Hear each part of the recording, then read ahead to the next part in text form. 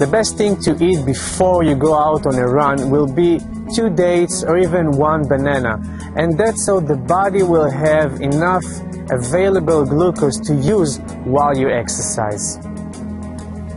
The best time to consume protein after you finish your exercise will be 45 minutes from the moment you finish your exercise, and that's your protein window.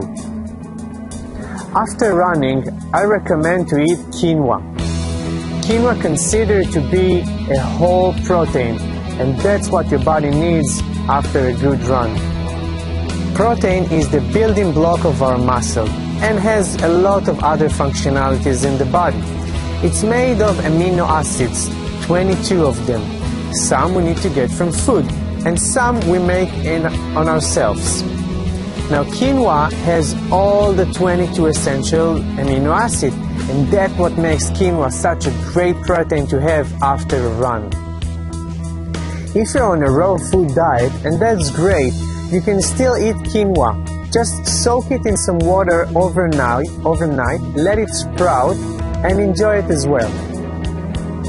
There are 3 kinds of quinoa. There is the white, the red, and the black. The red and the black contains a lot of antioxidants. Try preferring the red or the black one.